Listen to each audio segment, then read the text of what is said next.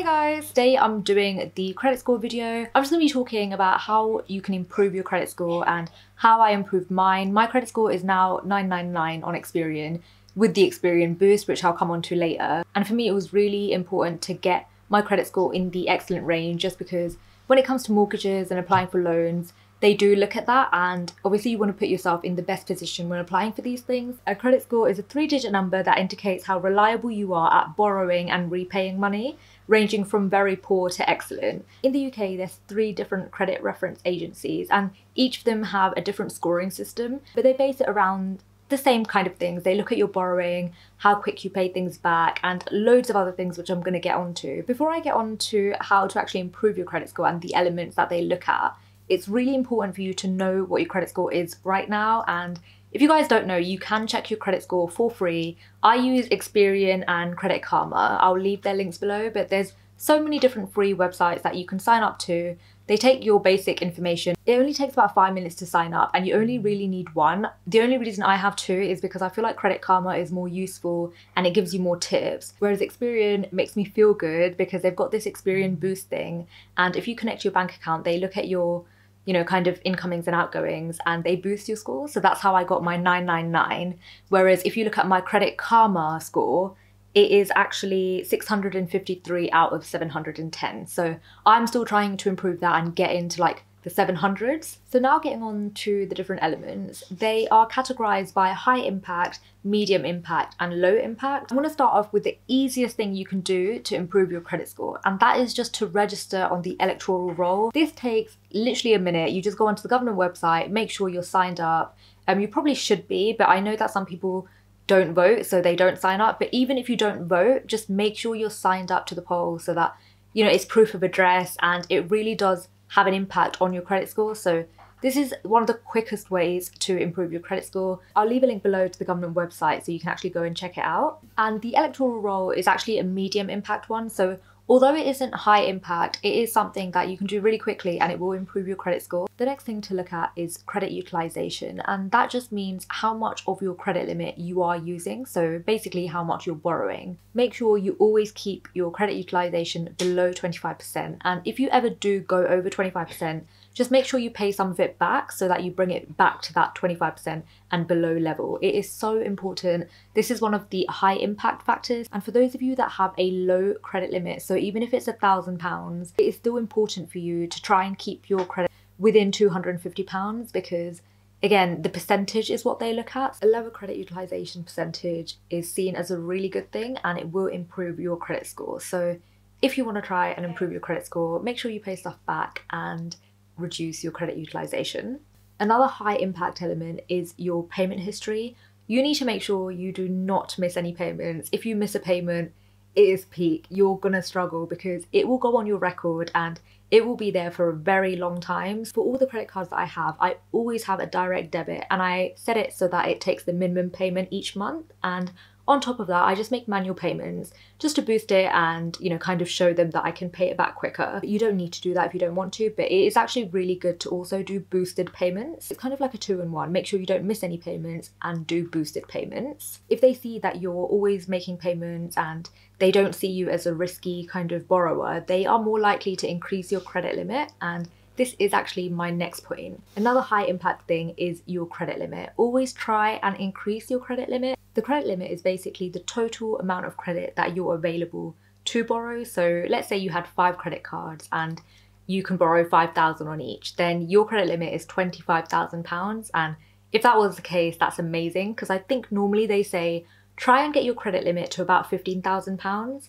That way they can see that, you've got access to a lot of credit. But the fact that you're using probably less than 25%, it just kind of shows them that, wow, like they have a good credit score, they have access to credit and they don't need it. So you're not a risky kind of borrower. There's 2 different ways of increasing your credit limit. The way I found, which is a lot easier, is just requesting a higher credit limit with the credit cards that you have right now. So for example, on my Santander credit card, I went onto the app and there's a section where it says manage credit limit, I think, and you can manually request a credit increase. And I just clicked that and they automatically just increase my credit limit. It was so easy. I didn't need to talk to anyone. If you can't do it on the app, then maybe call them, just ask them. If your credit limit does get increased, please do not go into it and use more than 25%, because again, that percentage is so important. So it's just nice to have the extra credit, but not use it, basically. The second way to increase your credit limit is to open new accounts, but you need to be very careful when it comes to this, because if you apply for a new account, they do a hard search, which comes up on your record, and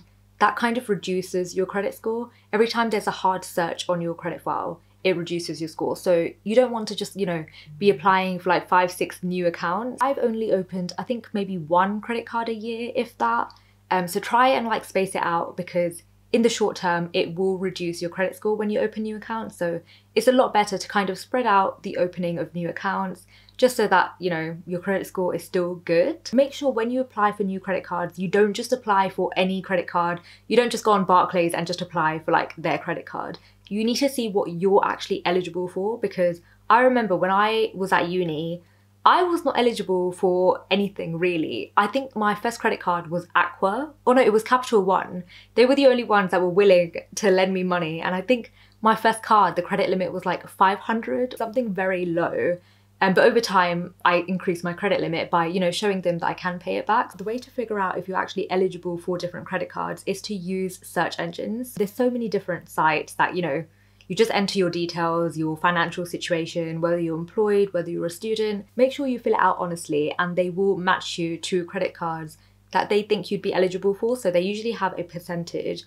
So I think when I applied for my Capital One, it said that I think 90% I was likely to get approved, and I did get approved, thankfully. Another thing that can improve your credit score is how long you've had an account for. For example, on my file, it says that I've had my Barclays bank account open for 9 years, which is crazy. But yeah, I'm really grateful, because I think when I was 16, my dad opened a Barclays account for me, and because he did that, I now have 9 years worth of credit history, because I used that account. So even if you opened your account, I don't know, at 18 and now you're like 24, that's still good, because you've got 6 years of credit history. And yeah, just make sure you don't close those old accounts. Even if you're not using it, keep it open, because the oldest account you have is probably the best in terms of it affecting positively on your credit score. So that Barclays account, I do not use that as my current account anymore. I've switched to Santander, but I still have that open just because it was my first account, and sometimes I use it just to put like savings in. Another way to improve your credit score is to have a mortgage. And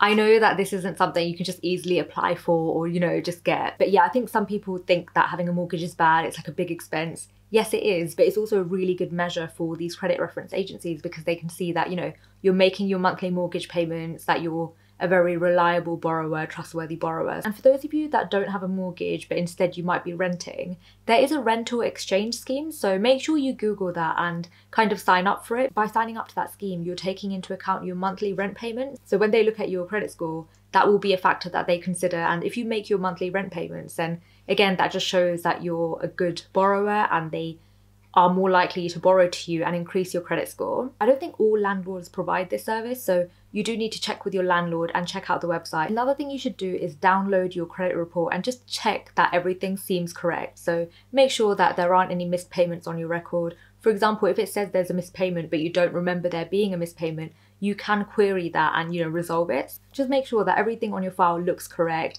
Even things like your address, is that correct? Your date of birth, your name, things like that do matter. So just make sure everything is correct. And the final one is to not have joint bank accounts, especially when the person you have a joint bank account with has a lower credit score. For example, let's say you've rented out a uni house with your friends and you've made a joint bank account to pay for the bills. That could have a really bad impact on your credit score if your friends have a bad credit score. I think it's a lot easier to just manually send each other money, work it out, or use Splitwise. That's a really good app actually.